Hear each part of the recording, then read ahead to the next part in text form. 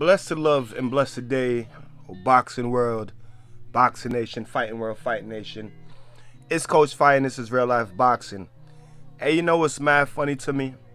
How come Jermell Charlo, up to date, hasn't been mentioned as a top pound for pound fighter?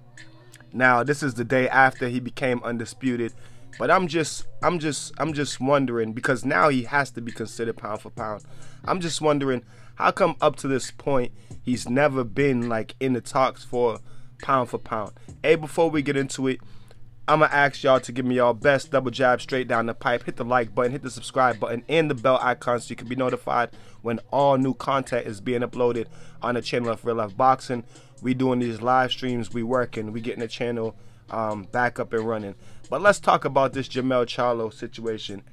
First and foremost, shout out to Jermell Iron Man Charlo for becoming undisputed, the first ever at 154 pounds last night, with his dominating destruction and KO of Brian Castano, who put up a decent fight, who did his best as he could, but Jermell Charlo was just better last night, and that's what I figured. But now we definitely got to start putting some respect on, I ain't gonna say both Charlo's names, but we definitely got to put respect on Jermell Charlo's name. The problem is that they twins, you know what I'm saying? So guilty by association. For years, everybody just been on the Charlo's case. They started off as real hot prospects, the twins, everybody loving them, and then they both became world champions. And then shortly after that, everybody started hating on them. Now it's been years. Jermell Charlo, you know, we still haven't really seen him in a big fight. But Jermell's been chasing Canelo. Jermell's been chasing Triple G. Both of these guys were in what seemed to be unfortunate situations earlier on. Well, Jermell still like chasing Canelo, chasing Triple G, and he just can't seem to get those fights. He was in 154 pounder before. He should have stayed at 54, went up to 60, and really, you know, hasn't been nothing going on for Maul, but he is the WBC champion and still looking for the big fights. Mel, on the other hand, Mel has been on a tear. Mel has been on a great run, and I feel like it has to get more credit. It has to get more.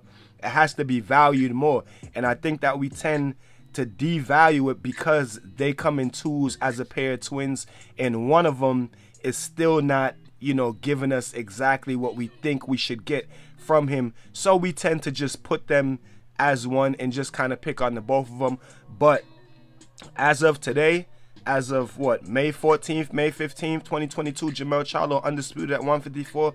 We got to stop putting some respect on that boy's name.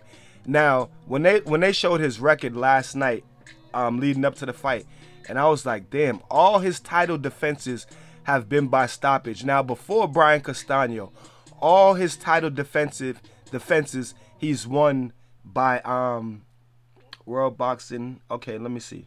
World Boxing Welterweight Council Super Welterweight. All right, we're gonna look at it. We're gonna look at it right now. Excuse me, playlist just flipped over. But we're gonna look at it right now. Let me see. World Boxing Super Charles Hatley was a WBC World Superweight title. He KO'd vacant. Okay, John Jackson, the Cosmopolitan Las Vegas Chelsea vacant World Boxing Council Superweight title. So he beat John Jackson and became, I think that was for the vacant. So he beat him by KO, became champion. Then he beat Charles Hatley by KO. Then he beat Erickson Lubin by KO. These are all title defenses. Then he beat Erickson Lubin by KO. Then in a majority decision in 2018, he beat Austin Trout.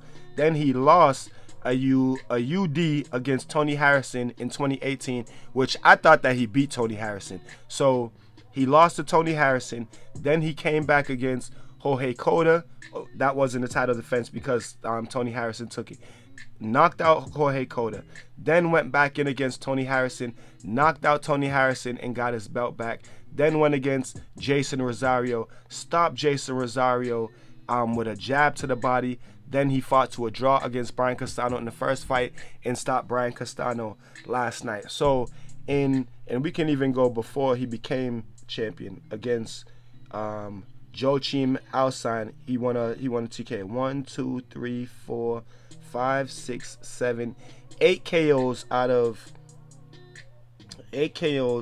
1, 2, 3, 4, 5, 6, 7, 8, 9, 10, 11. Out of 11 fights, there was 8 KOs. One was a draw, and one was a majority decision, and one was a unanimous decision loss to Tony Harrison. So 8 out of 11 fights, and 8 out of 9 victories were all by KO and TKO, and this was all leading back all the way back to 2016. So all the way back to May 2016. This man has just been annihilating the competition, stopping the competition, and I feel like we just got to put some respect on his name. Now, last night at the presser, he told Keith, was it Keith Idek? Or it was the other one, not Keith Idek, it was the other one. I don't want to be getting their names confused, but it was the ESPN dude. Mike Coppinger. Yeah, Mike Coppinger. And Mike Coppinger asked him, Mike Coppinger said, "Oh, I got a question." And Charlo said, "Oh, you're going to give me my respect now? You're going to give me my respect now on your pound for pound list?" And Derek James trying to calm him down and said, No, stop. We love him. And Charlo said, Nah, you love him. I don't love him.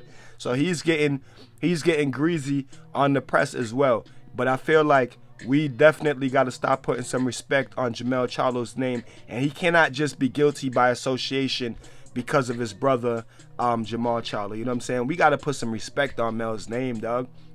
154, first ever 154 pound unified, stopped last 11 fights, won 9 of them, and one was a draw and one was a loss to Tony Harrison, which I felt like he won, and 8 stoppages. Like 8 stoppages, bro. We got to put some respect on the man's name.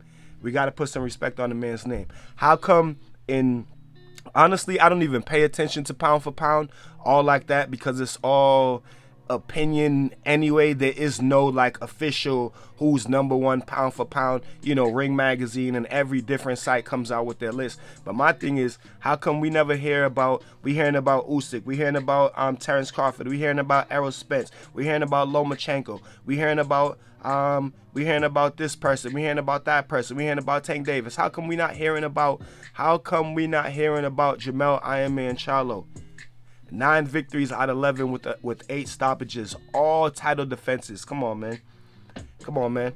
We got to stop hating. We can't be doing the pound for pound list based off of the fighters that we like, you know what I'm saying, compared to the fighters that we don't like. When it comes to boxing, we got to put some respect on Jermell Charlo's name, plain and simple. You guys tell me what y'all think about it in the comment section. I said what I said. We got to put some respect on Mel's name. You know what I'm saying? No matter what we think about them boys, man, we got to put some respect on Mel's name. You know what I mean? You guys tell me what y'all think about it in the comment section. Until then, keep fighting your fight and protect yourself at all times, man. It's Coach Fighters Real Life. Boxing. Peace and one love.